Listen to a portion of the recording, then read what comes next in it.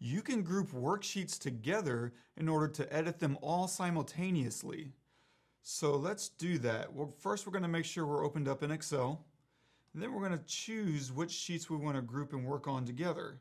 So right now we already have sheet 3 selected. Let's go ahead and hold down the Control key if you're on Windows or the Command key if you're on a Mac. So I'm holding down the Command key and I'm going to click on sheet 4 and sheet 5.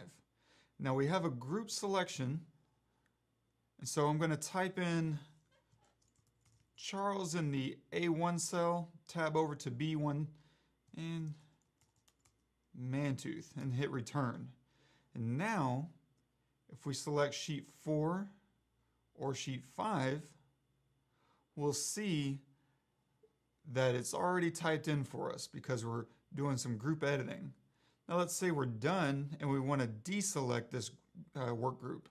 Well, you can right click and select Ungroup Worksheets, or you can just click off on another tab that isn't already selected and it'll automatically ungroup them.